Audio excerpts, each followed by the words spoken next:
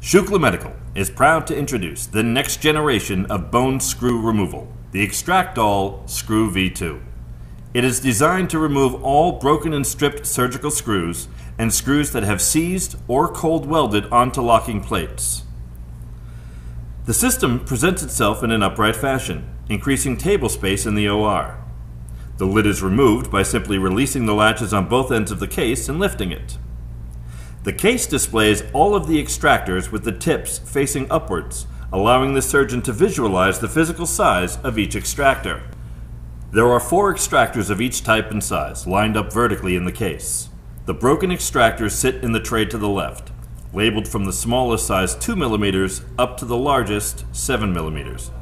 Since each extractor is capable of removing slightly smaller and larger size screws, the range of usage can actually be extended up to 8 mm in size. The broken screw extractors may be used under power, utilizing the Hudson extractor interface, or, by hand, utilizing the T-handle. After the broken screw extractor is connected to the driver, it is turned in a counterclockwise direction over the broken screw until the threads inside the extractor engage and lock onto the screw. Then, the screw is removed by continuing to turn the extractor in a counterclockwise direction. Once the screw has been removed, the screw and extractor are simply discarded. The extractors are cannulated, allowing the surgeon to follow a K-wire down to the screw embedded in the bone or deep in soft tissue. There are 2 empty rows marked Extra to the right of the broken screw extractors for additional extractors if needed. To the right of them are the stripped screw extractors, arranged from the smallest size 2 mm to the largest 7 mm. Each extractor is capable of removing slightly smaller and larger sizes.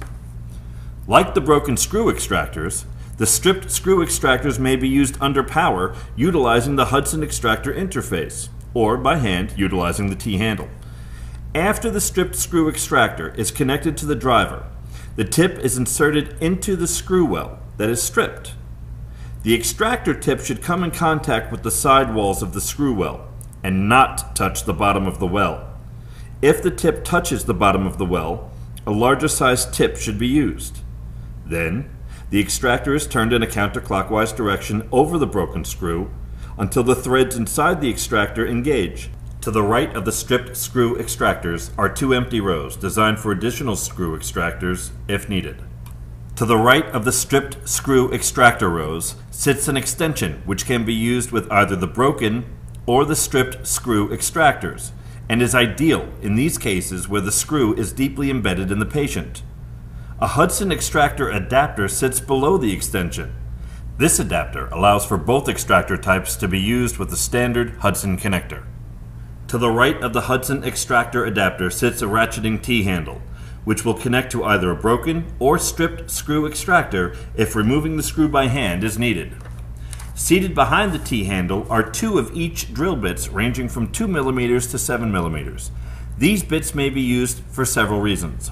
1. To remove the head off of stripped screws so that the screw may be removed as if it was broken. 2. Drill out the wells of stripped screws in order to allow for better seating of the stripped screw extractors. And 3. To drill the heads off locking plate screws which have been cold welded onto the plate. The front vertical face of the case shows the name, part number, and location of each of the components in the system. The Extractor Screw V2 system contains single-use only components. The locations of these components are clearly highlighted in red and marked as single-use only.